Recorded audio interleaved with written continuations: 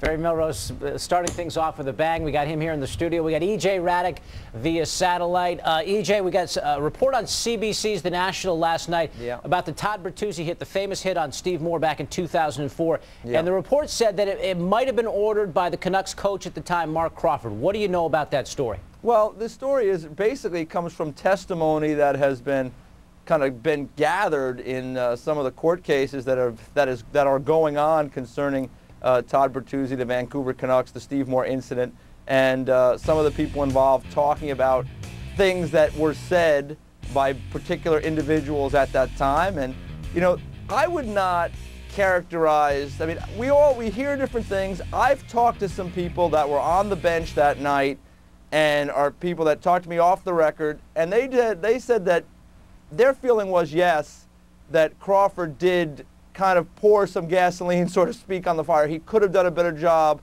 kind of trying to control the team, and things were said, and he was anxious and a little aggravated at the Steve Moore thing. That said, I would not characterize it, at least from those conversations that I've had with people that were involved and on the bench and heard what was going on, I would not characterize it as saying he ordered directly this to happen. And at the end of the day, the individual player still has to take responsibility for doing something like that. That said, I think, and Barry could speak to this, I think it is a coach's job and a manager's job to really try to control their team at a certain point and not add that fire, not add that fuel to a fire. So I think that this is something we're going to hear more about. There's ongoing litigation, and you know, I don't think we've heard the last of this talk about things that went on the bench that night.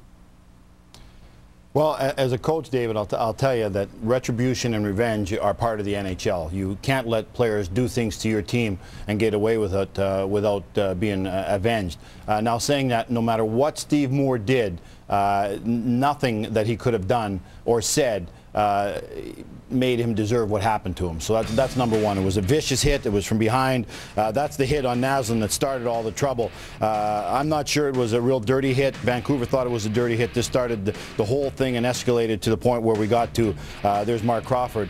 But from a coach's point of view, all of us have done things like that. Every coach in the NHL has sent a player out to fight. You can say that you didn't, but you have. You've sent somebody on your bench out to fight sometime in your coaching career. But I can guarantee you, no matter what Marc Crawford said in the dressing room, he did not send Todd Bertuzzi out to fight. Todd Bertuzzi was Vancouver's best player. He was a 50-goal scorer. It was like sending Peter Forsberg out to fight when Marc Crawford was the coach of Colorado. You do not do that to your best player. He's too valuable. You have other players on your team that's their job, is to take care of the physical part of your game. But as EJ said, more is going to come of this. It's an ugly incident. It's not done yet. And certainly it's something that the NHL does not need right now with all the positive things that are happening. But Steve Moore did not deserve what happened to Steve Moore, no matter what he did to Naslund, no matter what type of hit it was. He did not deserve what happened to him that night against Vancouver Canucks. Two things jump out at me about this story. It's been almost 4 years. It's amazing that this is the first time we're hearing about Marc Crawford. The other thing is, a coach may say, go get those guys.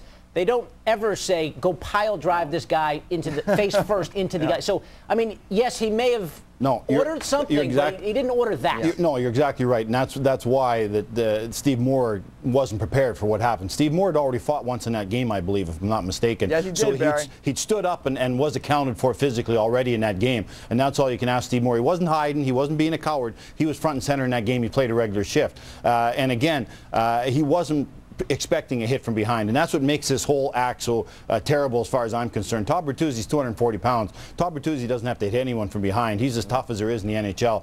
This is why this event is so brutal as far as I'm concerned, and one of the black eyes that the NHL have had maybe in the last 10 years as far as I'm concerned. It was a brutal act. But again, Crawford would not have sent Bertuzzi out to do it because of Bertuzzi's stature and how good a player he was. You have guys on your bench that takes care of the physical play for each team. EJ, hey, David, go ahead. David, let me just add one thing there. From watching that game that night, and I watched the complete game, I'll say this. Steve Moore that night was kind of beaten from pillar to post in that game. He did have a fight with Matt Cook. At every whistle, the Canucks took a chance to punch him or cross-check him. So I felt that he really did pay a price in that game prior to that incident. So to me, I just thought it was amazing that they still felt they needed more retribution than they had already gotten in that game. All right. I want to get one more thing here, EJ. We're running out of time. You talked about Scott Niedermayer possibly returning, and then last night he does. What hoops did they have to jump through to get him out on the ice? Well, they basically